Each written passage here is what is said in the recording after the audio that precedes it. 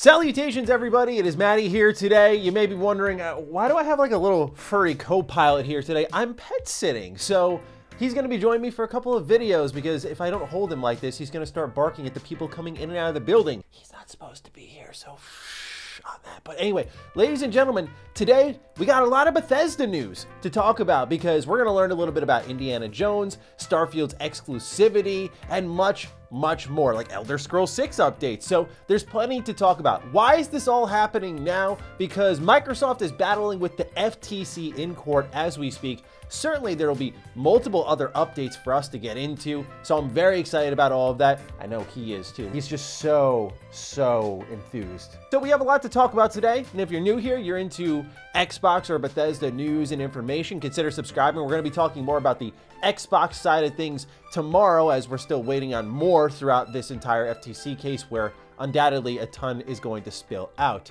But with that, let's begin at the top. I've always been keen to learn, hey, what is going on with Machine Games in Indiana Jones? There's been a lot of speculation. Will that game be Xbox exclusive or not? I have some thoughts, but first the news, which, according to a headline here, Bethesda's Indiana Jones game is exclusive to Xbox and PC. The article reads, Bethesda's upcoming Indiana Jones game will be exclusive to Xbox and PC. Pete Hines, Bethesda's head of global publishing, confirmed the exclusivity during the FTC versus Microsoft case today. Indiana Jones will also be available day one on Xbox Game Pass, as to be expected with any first-party studio. Hines was questioned as part of witness testimony in the FTC versus Microsoft hearing today, with the FTC's counsel revealing that Disney had a contract for multiple consoles and that the deal was amended after Microsoft's Bethesda acquisition to be just for Xbox consoles. When asked why Microsoft had changed Indiana Jones to an Xbox exclusive, Hines explained Bethesda liked the idea of removing the risk of game development and bringing it to Xbox Game Pass. The primary one, in my view, is what I said about reducing risk and trying to get a degree of certainty, said Hines. You're dealing with a licensor who's going to have a ton of feedback on what you're making and add a lot of time to your schedule. Now, I remember this was a major discussion for Xbox fans on whether this would or wouldn't be an Xbox exclusive. And I don't say this, by the way, to toot my own horn by any stretch of the imagination, but I was always kind of confused by that. I look at something like, of course, Spider-Man on PlayStation, or now the upcoming Wolverine game, being great examples of exclusive Disney IP, and they're super popular, and honestly I think more popular than something like an Indiana Jones game. Well, I'm very excited for the Indiana Jones game because growing up I love the Emperor's Tomb game. We actually just talked about it over on Retro Rebound if anyone wants to go down memory lane over there with some of these Indiana Jones games. Timing is kind of funny on that, but I love that one growing up. The hand-to-hand combat, some of the gunplay even. It was just a wild, fun adventure. It's actually the reason I became an Indiana Jones fan, much like I became a Star Wars fan through Knights of the Old Republic. Emperor's Tomb is this original story, and I enjoyed it quite a bit. So I have a lot of excitement for what Machine Games is cooking, but I say all of that because there was a lot of people saying, no, you know, Indiana Jones is going to be multi-platform. And I get it because with Disney involved, you think, well, maybe they want the most exposure possible for this. But when Xbox has no answer to Spider-Man, no answer to Wolverine, you got to do something, I feel. And yes, even if Indiana Jones is the smallest of all of the pickings, I still think that's something to have, something you can literally hang your hat on a bit. And I think it's important for their ecosystem, but there were a lot of people who didn't think so, and I just never understood why, because Disney was fine giving Spider-Man, which is, I think, the most popular comic book hero next to Batman or Superman, in an exclusive capacity to PlayStation, and so why couldn't Xbox get Indiana Jones? If anything, it might create a little bit more buzz around it because it's a big exclusive project instead of this multi-platform release, because we've learned a bit. There are some IP that aren't invincible. I think of Guardians of the Galaxy, which is still gaining popularity. A lot of people love the new Volume 3 movie and whatnot, and that's all well and good, but the game didn't sell that well, and that might be just Marvel fatigue in general. Point being is that it doesn't mean that when you just grab an IP, it's automatically going to do well. You still have to think about how you want to present the product, and I think I've always been on the side of the fence that exclusivity creates a sense of importance for a game, and when it creates that importance, then a lot more people are going to be talking about it because it's not widely available. Maybe I'm galaxy braining it a bit, but that's how I've personally looked at it for a little bit. But that's what's going on with, I got to put this dog down. That's what's going on with Indiana Jones. Now, we're going to take a look at Elder Scrolls 6. Elder Scrolls 6 is, guess what, 5+ years away. It's crazy to think about, all right? Because before we even read the quotes from Phil Spencer, I was a junior in high school when this game came out. And the fact that I'm going to be in my early to mid 30s by the time this hits, yeah, I can't say that one was on my bingo card personally.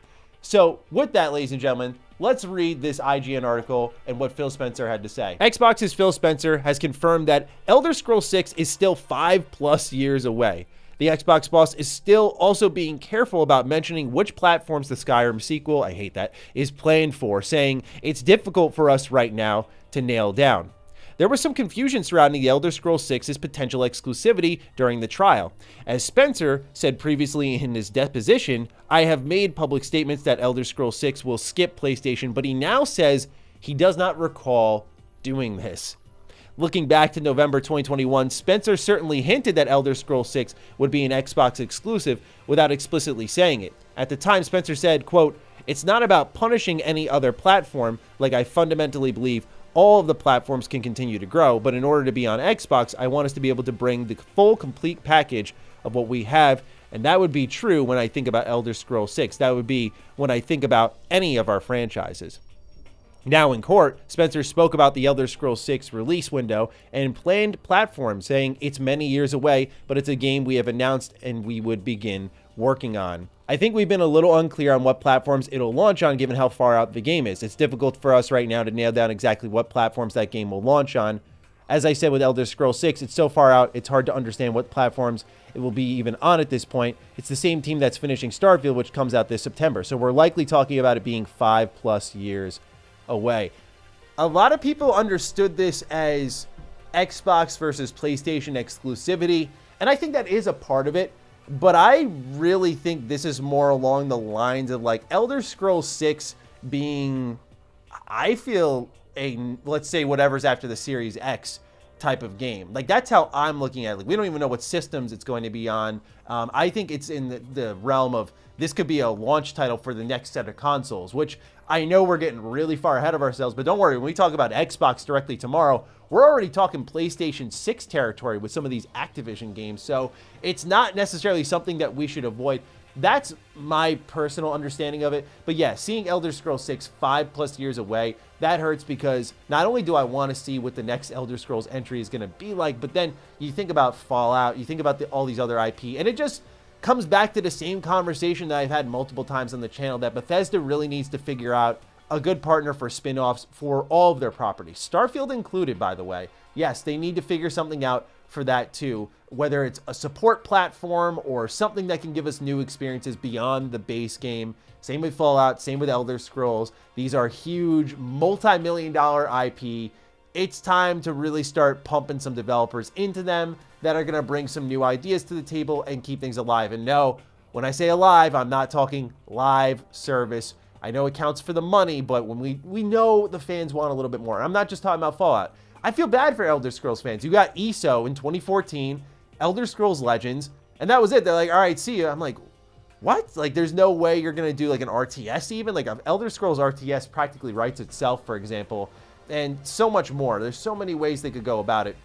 And of course, I've gone ad nauseum on about how Fallout could get the same thing. So this is just another reminder to me that Xbox has some work to do on that front if it's going to be another half a decade when the last entry came out in 2011. I know we've got updates for Skyrim, like the Anniversary Edition last year. That was a lot of fun. I thought it added some worthwhile content that you should check out if you have yet to. But the reality is that this is going to be an agonizing wait.